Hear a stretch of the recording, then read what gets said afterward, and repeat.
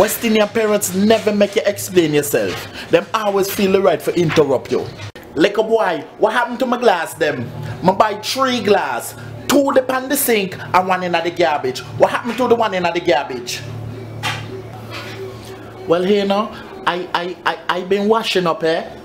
And one of the glass, shut your blasted mouth and tell me what happened to my glass. But I'm telling you, the glass, shut up, shut the frig up.